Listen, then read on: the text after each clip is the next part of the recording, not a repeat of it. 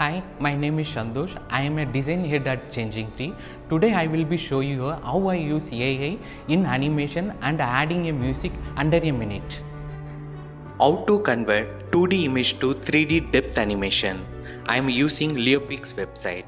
You can upload a 2D pic to convert it to a 3D depth animation. It will support a format like PNG, JPG, etc. Just click on upload button to upload a pic. Go to the adjustment tab and select option to create a 3D depth animation. You can export it to MP4 format. In addition to that, you can customize by giving values manually, and these are the results. Apart from that, if you want to add background sounds to your video, you can easily do it in Photoshop itself. Open Photoshop software and place the 3D video.